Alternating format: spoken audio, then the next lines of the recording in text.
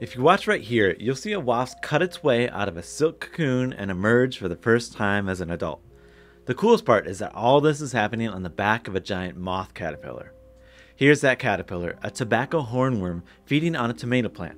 All those white things on it are the wasp cocoons. My friend Michelle found this parasitized caterpillar in her garden, picked it off the plant, and brought it to me in the lab to film. After wasp larvae feed and develop internally, they burrow out and spin these silk cocoons where they finish their development. Our goal was to set up a time-lapse recording to catch the moment where the wasps start to emerge. I ended up filming this caterpillar for days. Though it was infected with dozens of wasps, the caterpillar host was still alive and able to move around.